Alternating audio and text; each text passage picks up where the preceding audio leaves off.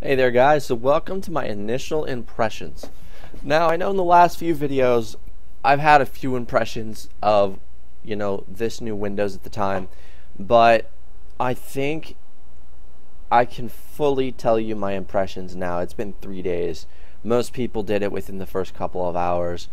I consider this my initial and my final impressions of the operating system at the time. We're learning new things every day about it, so if my mind changes, if something goes wrong, you will be the first to know. But it's a great operating system. As you can see, there is no more watermark down here. I did remove that, and I don't know why it always goes to that side. It's weird. Anyway, I removed it because it got a little bit of annoying. I don't like having it there, but most people were just like, oh, you're not running Windows 10. Dude, look at the fucking theme.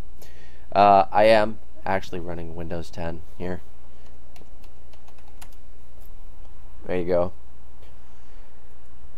The operating system is so awesome. Like, if you go to paste something, that happens. That's pretty cool. And the new command prompt is so kick-ass. I actually like it a lot. Like, you go to properties, you got this whole experimental tab, and you're able to turn down the occupancy. Or turn it down to that much. You got this whole occupant window thing going on. I do like that a lot. That is definitely a favorite feature of mine. I don't live in command prompt because it's not the 90s anymore, right? So there's that. Also, I like how all my software, all my games run perfectly in Windows 10. There's no issues at all. And how Shadows of Mordor is extremely kick-ass. I've uploaded my benchmarks of Shadows of Mordor on YouTube already. It shows the two initial benchmarks, stock and overclocked. And it's just great software. Avast is soon going to come out with a beta for their antivirus for this operating system in the next few days, which is great. The consumer preview is already apparently being built, so the next version will be available in January sometime. That's also amazing. And just the main features of it on its own are very, very nice. Many people that I know, entire forums of people that I know, are switching over to this as their main operating system because how stable and fast it is. Most people think something is going to go wrong. It's not. I put this thing to the fucking test to the point where I had the operating system crawling on the ground and it just stood back up, and it's like, it ain't happening, bud. I am not being brought to my knees. I'm not Windows 7. And the entire underlying coding of this entire operating system has changed.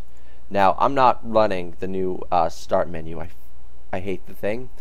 I'm going to be completely honest. This is the way I like to do things, and you're a game tool, so get the fuck over there with the rest of the game tools. Now, for you game developers, yes.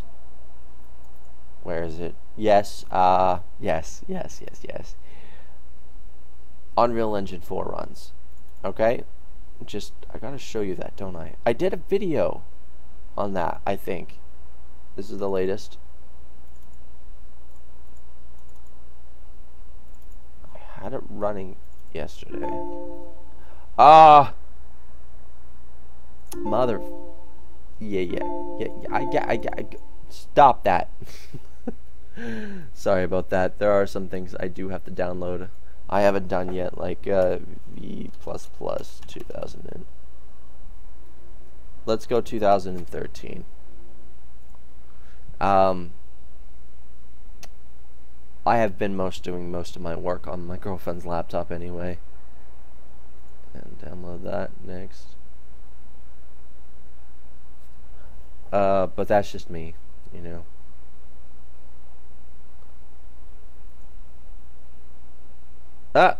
Wow. Alright. So, oh, did I seriously just exit out of that? Crap. Alright, I gotta go back in. I'm gonna show you what runs, and we're gonna continue talking, I guess. I did wipe out Windows 8.1 for this. Well, I didn't initially. I installed it on my secondary SSD, which holded OS X, but I needed more room for OS X, and I needed an excuse to use my other hard drives for Windows, so I did that. And I've just put the GM of 10.10 OS X back on my other SSD. Is it worth it? Yes. I'm a Hackintosh guy, so it's a hobby of mine, and I like completing my hobbies. It's fun. Now, Cortana is built in. She is. She's built in here. But the only problem is she's not fully alive yet, if you will. She's kind of like just sitting in the background right now, waiting to be fully initialized. She should be in the consumer preview, or at least the release candidate, depending. Her code is there, but it just needs to be completed, okay? I can't wait to use her. Wow, can't wait to use a woman. Wow, that's horrible. Not meant intentionally as that. For those who are having trouble with DirectX, I had no trouble at all. You have to use the web installer. It automatically adjusts to the operating system you're installing it on.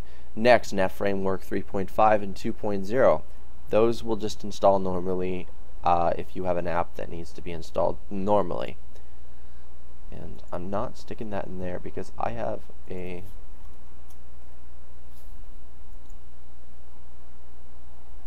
it's only a 60 gig drive right now, so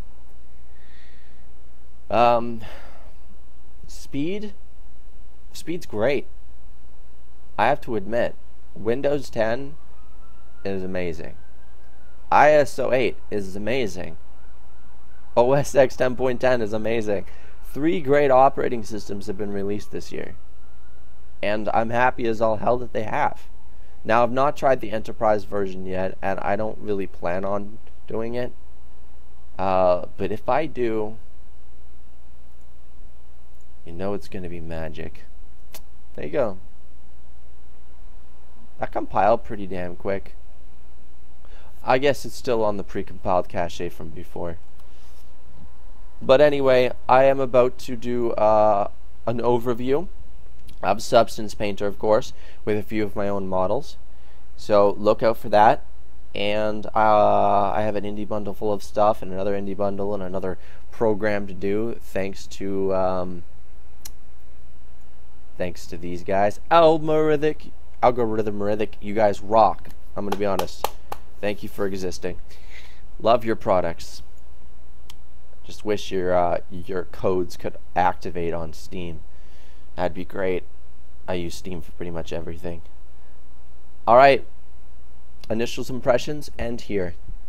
I give this operating system a 10 out of 10. By the way, Windows 9 was Windows 8.1. Just I thought I'd let you know that, but they couldn't name it Windows 9 because of an old scripting error in Windows 95 and legacy operating systems such as that. Just a little tidbit. Anyway, bye guys. Thanks for watching. Do remember to subscribe, like the video, share the video, and leave your opinions in the comments below. Make sure they're clean, or else they disappear. You know, kind of like an NVIDIA user's performance after a year or two.